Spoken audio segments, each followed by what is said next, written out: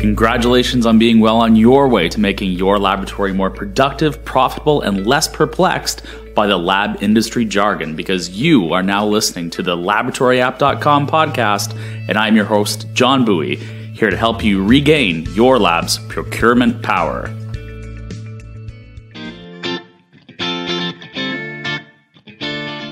This week, our editor-in-chief, John Bowie, will be providing tips on how to shop smart and find the best thermocycler for your laboratory applications and protocols. This episode is sponsored by GMI, a trusted distributor of quality thermocyclers in the U.S. Find out more at gmi-inc.com. Let's get this show started.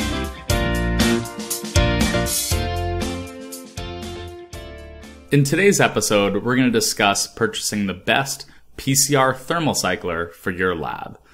As we all know, PCR is a cost-effective technique used in molecular biology labs to exponentially amplify segments of DNA, creating millions of copies of a specific DNA sequence.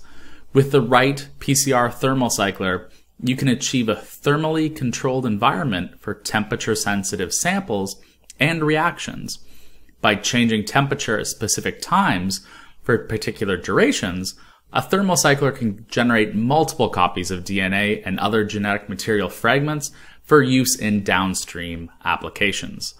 Whether for use in diagnostic, cell biology, pharmaceutical, environmental, or food safety labs, finding the most suitable thermocycler to effectively cater to all your application needs is necessary. Make sure you decide on the perfect unit as we walk you through the factors to consider in the following slides. First, let's determine your application demands.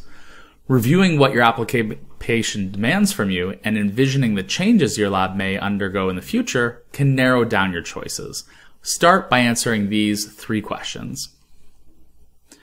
First, what type of thermocycler are you looking for? For basic tasks like generating nucleic acid sequences, or for sequencing, cloning, or checking reactions on a gel, you can opt for a standard thermocycler, while a digital PCR thermocycler offers DNA quantification like a qPCR, however, not in real time. Question 2, what is your expected sample throughput?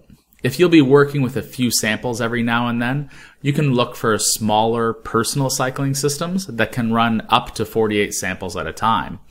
For higher throughput work on a regular basis, think of getting qPCR cyclers, which are dual 48 by 48 well thermocyclers that allow independent protocols to run simultaneously.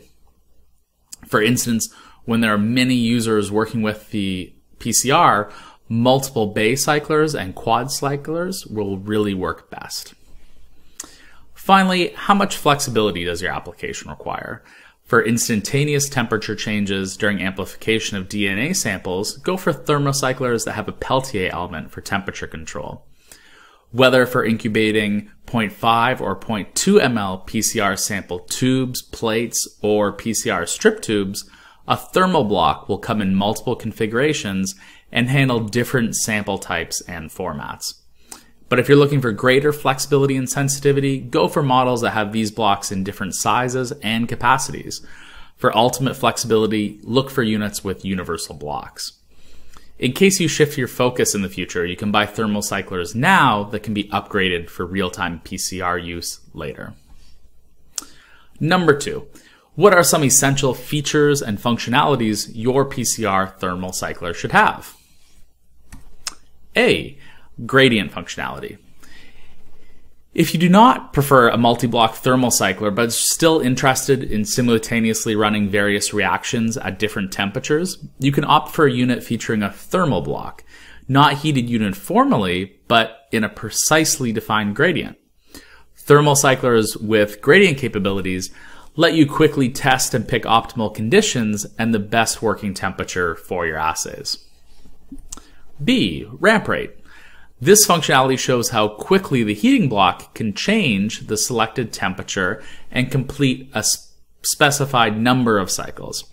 So for high throughput applications, get a thermocycler that offers a fast ramp rate, as this would mean faster cycles and run times for you. C. Specialized lids. With most PCRs experiencing issues like evaporation and condensation of reaction fluids, which leads to insufficient data or negatively affecting results, it's best to procure thermocyclers featuring heated lids. So units with specialized lids provide good sealing, minimize evaporation, and maintain the necessary sample volume to reagent ratio. Tip number 3. Don't forget to consider the user experience provided by the potential features of your thermocycler. So the first one we're going to look at is ease of use. For users who are new to PCR, definitely like the browser touchscreen style is best. Also, the ATM style or menu-driven thermocyclers are going to be the easiest ones to operate and give them a very smooth operation, minimizing in any risks of user data entry. Remote access is another potential feature. If you need a system that lets you adjust protocols and view preliminary results wirelessly through a smartphone or tablet, look for a thermocycler that has networking capabilities. And finally, increasing speed and accuracy is on the top of everyone's priorities. By taking into account the combination of enzyme, plasticware, and instrument you're working with, if you want real rapid ramp rates, buy plates and tubes with ultra-thin walls for better and quicker heat transfer between the block and the software. In conclusion, if you take all these key factors into account before buying a PCR thermocycler, I'm sure it can help you find the best unit that serves your lab's needs. Thank you.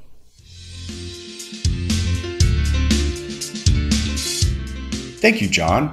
For any product inquiries, or if you are interested in speaking with a thermocycler specialist, don't hesitate to contact our sponsor for this week's episode, GMI, at gmi-inc.com. GMI not only showcases new thermocyclers for your PCR applications, but also supplies a wide selection of affordable, recertified thermocyclers. Thank you for joining me today. I hope you learned something, and I would love to hear your feedback and questions and what you'd like to hear me cover on future shows. So send me an email directly anytime, john@laboratoryapp.com, or connect with me on LinkedIn at linkedin.com/in/JBUIE, or just search John Bowie Lab on LinkedIn to find my profile. You can listen to more episodes on laboratoryapp.com or search Laboratory App on iTunes or Google Play to subscribe. Have a great day of research, and thank you for making our world a better place.